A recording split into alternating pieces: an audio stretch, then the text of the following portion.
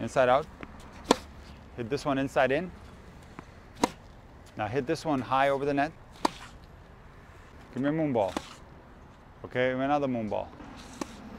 Okay, and now hit it as low as over the net as you possibly can. Okay, so you already know how to do all this. Yeah. You understand me? Yeah, yeah. So anybody that plays tennis at a little bit higher level can do this. Yeah. Now here's the tricky part is when you hit at your maximum speed. That's where more of the intuitive way of playing comes out. Yeah. When I talk about like genetic predispositions, where some players are naturally have more tendencies to play with more topspin and higher, while others have naturally more tendencies to play lower and flatter. In the confounds of a topspin forehand that's struck low to high. So every forehand that's struck low to high is going to have a certain amount of topspin on it.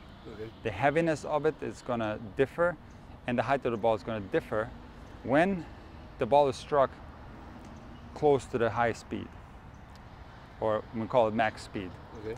In your case, when I did this test with you on the first day, unfortunately your max speed is not a heavy topspin forehand, it's a very flat forehand. Yeah. And unfortunately it's not only flat, but it also has instability here, so it's like a slap shot. Okay. So the ball sprays very wildly all over the court. Yeah. So the solution, you already know this, we talked about this many times, that you needed to put topspin on the ball in order to control it. Okay. And in essence, not allow yourself to hit all the way hard. And so the process is to train yourself to hit with this topspin and build enough confidence where that becomes your new way of playing. You build enough repetition where this becomes ingrained in your system, where it's accessible to you, even close to the highest speed or at the max speed. So we're kind of rewiring, we're recalibrating your natural way of playing. Does that make sense? Okay, yes. Yes? Yes, yes. So your concern of not being able to manipulate the ball the way you want it might be true when you're hitting very hard, where you don't have a lot of control. Yeah. But when you hit like this off a stationary ball, and you're hitting maybe 80% power level, you know how to do with the ball whatever you want. Yeah. You can hit it that way, high, low. You already know how to do it. Yeah. So the question is only whether when you go full blast, because I want you to get close to the max level to be able to swing fully without losing control. Are we there yet? I don't think so. We're quite there yet. You understand what I'm saying? The last part that I understand until the part you want me to hit close to the max full speed? Not yet, because I don't think we're quite there yet. Okay, okay. We're not quite there yet because it was only a few days ago when I had you hit with full speed and there was the results were not good. Okay. So until then, we still have to do this. Okay. I don't know how long it's going to take. Okay. So does that make any sense? Yes. So because I think my natural yes, this is very clear for me. Okay. If you tell me hit with your power like we do, my power, natural power, it was like this. But I can control it in like this. Yeah, you can control it. I'm not good. You can control it. But for me, it will be the natural thing to do, to hit. Well, if you want to get like, see, even players on tour, they only sometimes can hit full blast. Yeah, yeah. If they're feeling super confident, if they're feeling the ball. Yeah, yeah. There's very rarely a circumstance where somebody goes 100% all out. Yeah, yeah, yeah. Now people can't see this on the TV because everything looks like they're hitting hard, but there's a range there between 80 and 95%, so to speak. Yeah, yeah, yeah, yeah. And when players are really on, like when Federer is playing at his absolute best, when he's feeling it, when Nadal is doing that, or Djokovic, then they go more towards 95% and everything's going in and they have full confidence, they're swinging wild. Kyrgios can play like this too sometimes. For example, let's drop down like a bunch of levels, and the match that we played yesterday. Yeah. Remember I told you the story of how I didn't really feel my forehand for months. Yeah. I was making a lot of mistakes.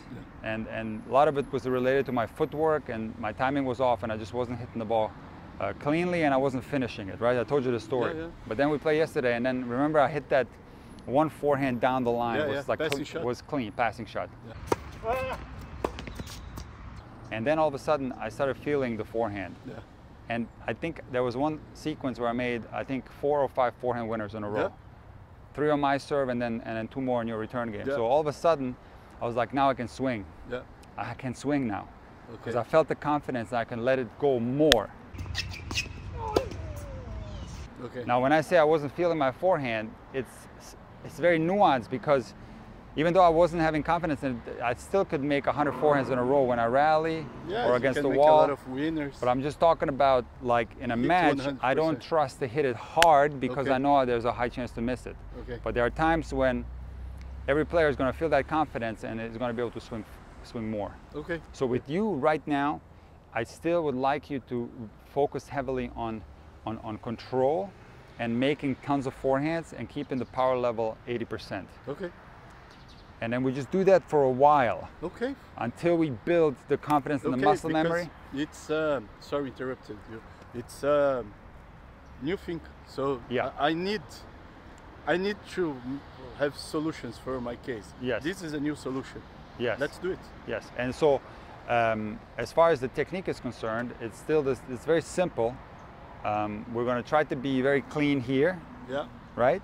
And we're going to also try to use the feet in a very intense way and not try to load early, Okay. but to load more inside of the swing. Okay. Remember we talked about this. Okay. And then when it comes to the finish, you want to keep the finish that you have now, which is good. You have a very clean swing path. It's a vertical swing path, and then you turn the racket over right here like this. Just keep doing that.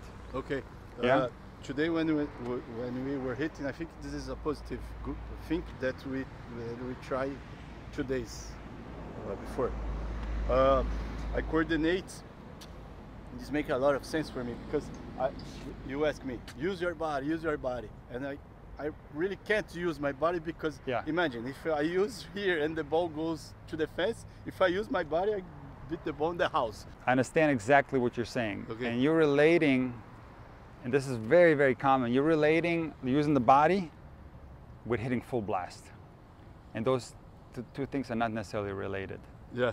Because using the body should happen always at Yeah. a 100% level. Yeah. Yeah. Yeah. What is using the body? It's footwork, it's loading, unloading, it's Yeah. rotation. 100% every single time. Okay. But the actual swing speed that's happening with the arm, and to some extent with the body, that's what can be reduced at very nuanced levels Okay. that are going to be indistinguishable to somebody watching you from the side. It's going to be, in your mind, the difference is going to be maybe bigger, but in reality the difference is very small. So the thing that I'm asking you to do is, it's a very subtle thing. That's what I want you to understand. So in other words, don't be afraid to use the body. That's something that is unbelievably necessary in order to play tennis where you want to play it. Okay. Without the high intensity, without the body, forget. You Okay. can forget tennis. Makes a lot of sense. You see what I'm saying? But Yeah, but I see what you're saying. You mean when you use the body, and it's like, you want to you think you got to rip every ball? Not necessarily. You know, just think of the pros like Rafa or Djokovic. They can hit. Maybe not so much Federer, because he's an ultra aggressive player, but there's probably 5 different modes, or probably 10 different modes of forehands that they hit. Djokovic, just think, he has the one that he knows is going to go in 1,000,000 times, the little bit higher one. Yeah. But he also has the blaster. Yeah. You know this one? Yeah, The yeah. flat one? Yes, Where he starts I know. ripping winners? Yes, I know. And Unfortunately, I in know. between those two, there are like probably many other types of forehands that he hits. Yeah. But all of them have Body. intensity and body involvement. Okay. That's all I'm saying. Okay. Okay. Make a lot of sense. All right, now, look, I want you to do all forehands, and I'm going to stand in different spots on the court, and we try to keep the ball going as long as possible, okay? Okay. All right, here we go. Okay, yes. You saw the trajectory. Yes. I like when you say she stays here. You call her a she. This is a girl. Yeah. This is in Portuguese, right? Yes, in Portuguese, the ball. It's a girl. We talk about she. She. I like that. She. The ball is she. This is good. I like this.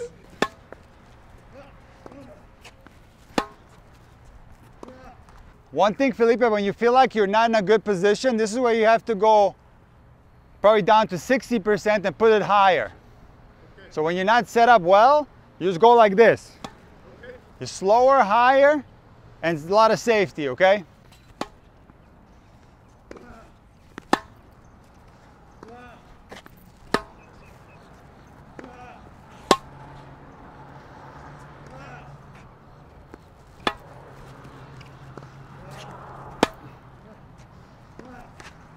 Okay.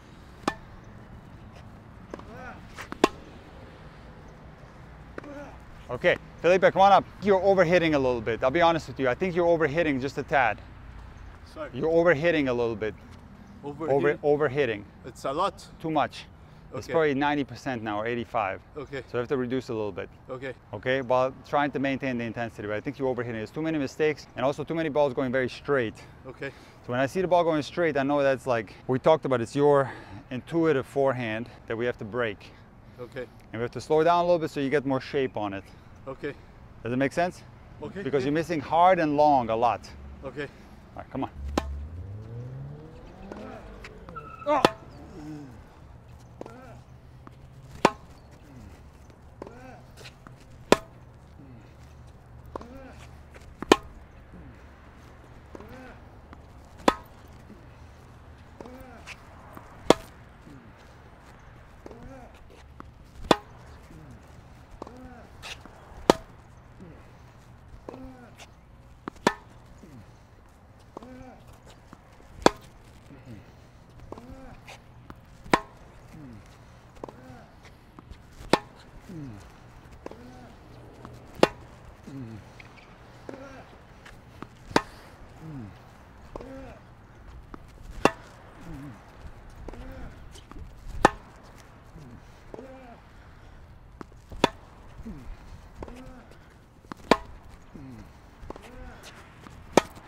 Go, go, go, go, go.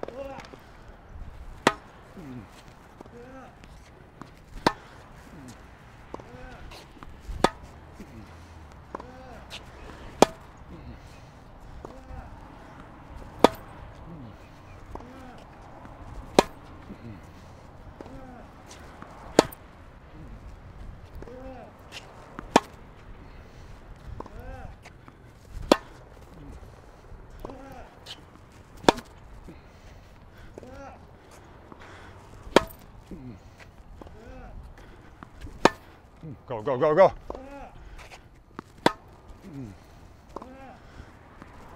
Go, Felipe. Go, go, go, go, go, go, go. Okay, way better.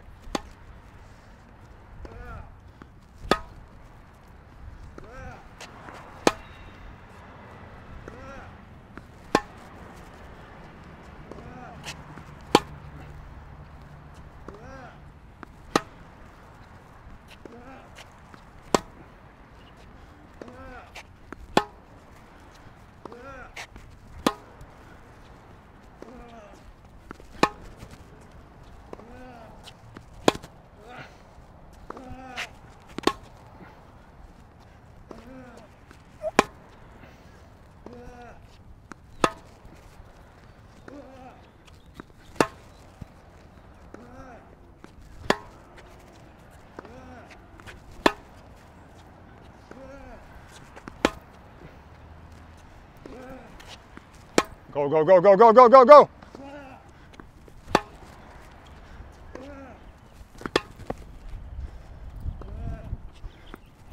Go, go, go, go, go, go. Come again.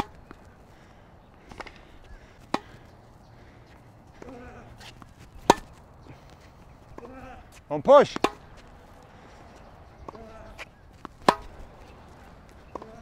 Don't push.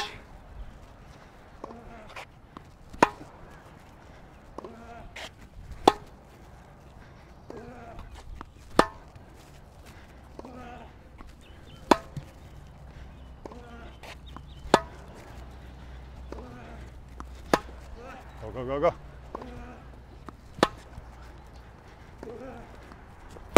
Whoa, whoa, whoa, whoa. All right, Felipe, good. Take a break. Good job. Very good, man. See how good you're playing? Yeah. This is how you have to play. When you play against Milan today, play like this. Yeah. Don't try to blast him off the court. You have to make it physical. Because here's the thing. When you make a lot of shots, your confidence in the match is going to grow, and then you're slowly going to start feeling the ball and start taking chances. Well, a lot of players make the mistake and they're aggressive without having earned the right to be aggressive. And they start blasting and they start making mistakes and they lose the match easy. So you have to earn the right to go hard by building confidence. Now sometimes you can come on the court and feel it right away and you have the confidence all the match, but that's rare. That's very rare. Normally this doesn't happen. Yeah, So making the, in other words, like what you're doing now, with the way you're rallying with me, if you play like this in a match, this is your road to developing a great forehand. Yeah. Doing this tens of thousands of times is going to slowly transition to you feeling the confidence to go a little bit harder, a little bit harder, a little bit harder, just a little bit. Yes. And it's going to come. You might not even notice it too. It might just come by itself. Follow my lead. Come. All four hands.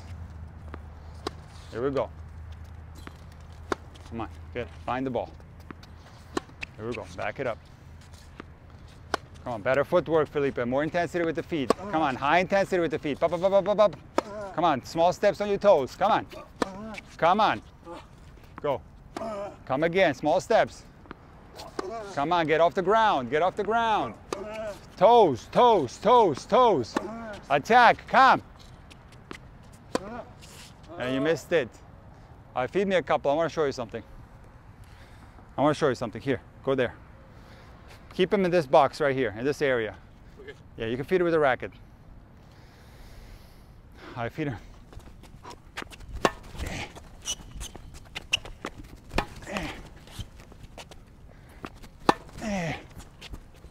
Move me around, man. Come on, move me around. Yes. Oh.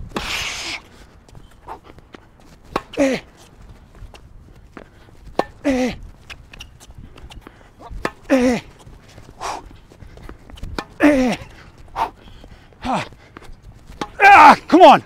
No way. Ah! No way, one more. Ah! Okay. Here you see, you saw the old man with the intensity? Yeah. You saw this? Yeah.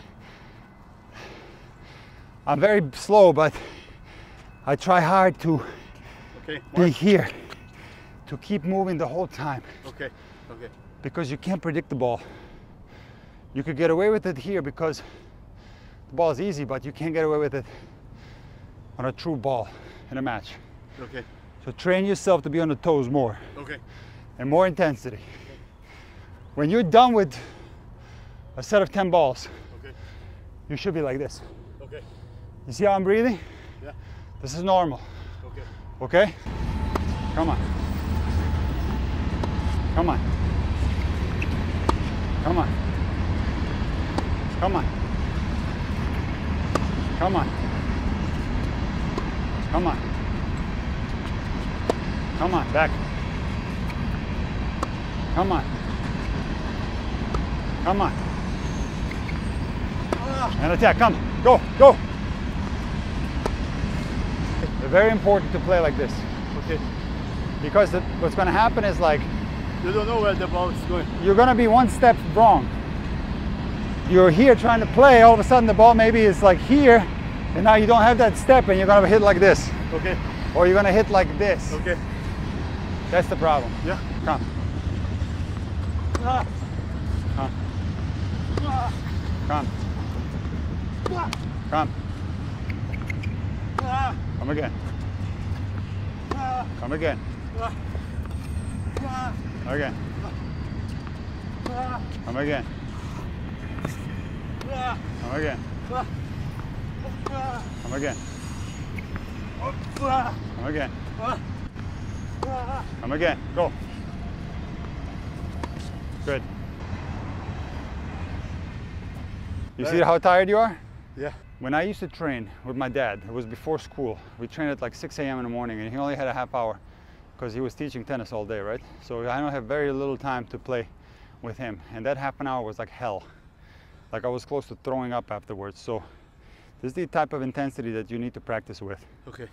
I don't know if you see this in Brazil, but what I see here a lot in the United States is people just plant themselves over here and they're rallying forehand cross court with like 10% intensity for like an hour, and then backhand cross court and they take a water break. When are you ever going to play like this? Because Never. tennis requires this from you. Yeah. If you play somebody that's at your level or above your level, you're gonna need this intensity to be able to survive. So you have to train the way you're gonna play in a match. Come on. Contact in front. Again. Again.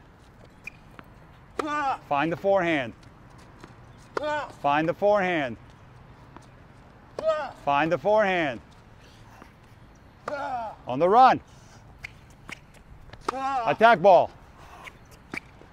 Defense. Attack ball. Find the forehand. Find the forehand. Again, find the forehand. Come on. On the run.